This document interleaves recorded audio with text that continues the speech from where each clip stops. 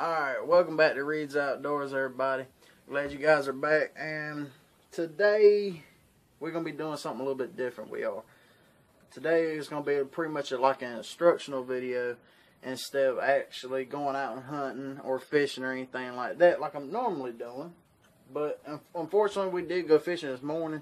I apologize for not getting any footage and all that, trying to fish at the same time, get footage rolling and stuff like that. I apologize for that. But today, I'm going to be showing you guys on how to clean a crappie. Now, this goes for any fish, not just for crappie in general.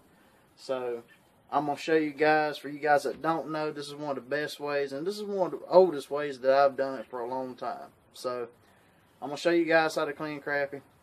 I gotta go get the fish and put them on the table and everything, but I'll show you how it's done. Y'all stay tuned. Okay, so got the crappie right here. Now this isn't one of the biggest crappie I got, but this is perfect eating size in my opinion.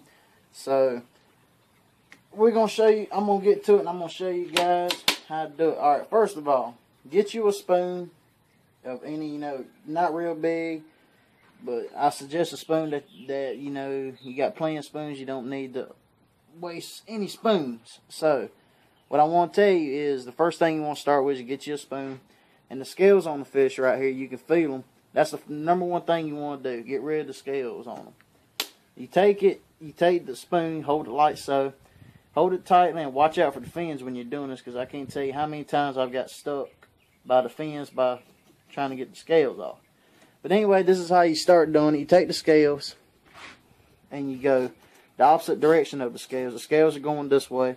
So you go the opposite direction and you get the scales off the fish. Make sure you get them all off of him, because I promise you don't want any scales on them when you go to eat him. So make sure you get all the scales off of him.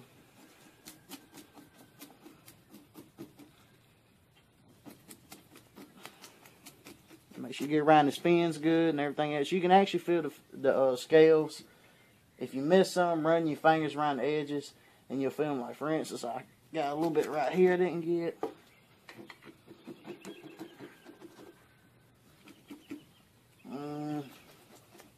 Alright, so turn the fish around and you do the same way.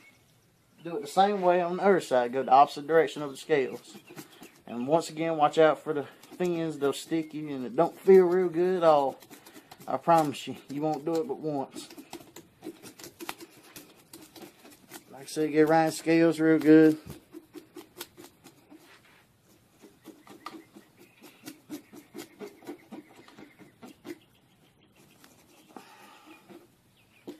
Alright, make sure I got them all.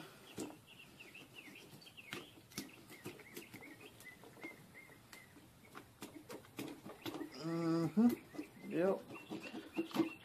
But anyways, after you get the scales off, make sure you got them all off. Like I said, run your fingers around the fins and make sure you got them all. You don't want to be chewing on those scales. Now, for instance, I missed a little bit on this side. Alright, now, well, there's some right here too. Alright, now once you got all the scales off of it, take the fish and make sure all the scales are off once again. Alright, seems like he's good.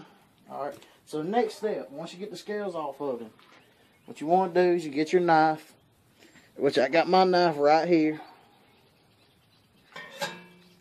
And the best way that you have to cut his head off. Now the best way I can tell you how to do this is right here where his fins start. Right there where his fin starts, right here. About right in that area, right behind it, right there. Cut straight up and straight down the other side. Like so, make sure you get a sharp knife when you do this, because remember, you are cutting through bone. So be careful not to use a dull knife. You don't want to cut yourself and don't want to go to the hospital. So cut his head off. Cut straight down.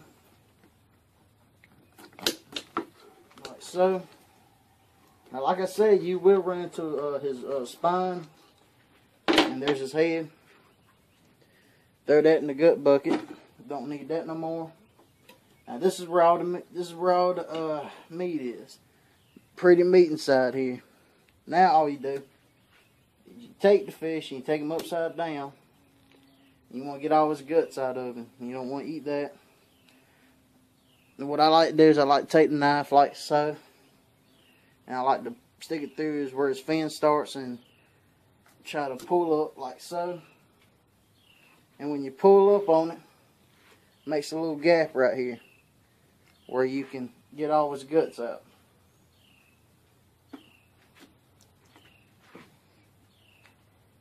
Now, all you do is you just get the rest of his guts out. Make sure all the nasty stuff is out of him.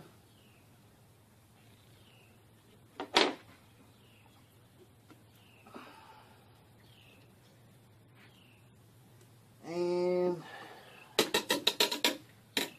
then get the hose pipe.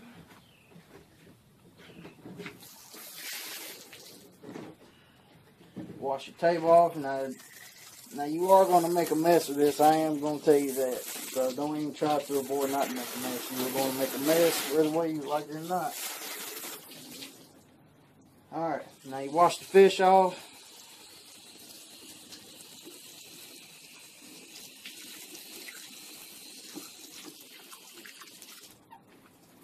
You wash the inside of him off.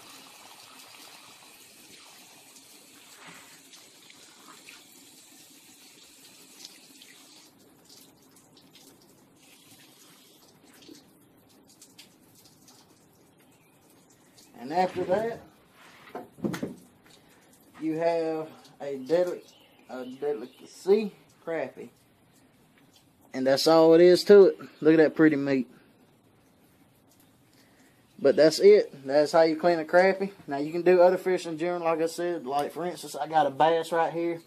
I done him the same exact way. Look at that pretty meat. Pretty. Done him the same exact way, scaled him. Cut his head off, got all the guts out of him and everything else. So, it's all up to you on how you want to clean, but this is my way and this is the way I love doing it. But, that's it for right now. Until next time, I'll see you guys as Reed's Outdoors. I appreciate you guys watching, and I'll catch y'all next time.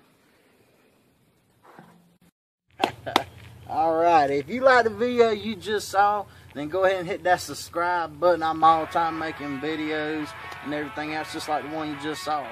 So, if you haven't yet hit that subscribe button, leave me a thumbs up, anything you want. So until next time, this is Reed's Outdoors, and while you're on the old channel here, check out all the other videos I done put out. I'm putting out a video, or a couple of videos at least once a week. So, until next time, y'all hunt safe, y'all fish safe. See ya.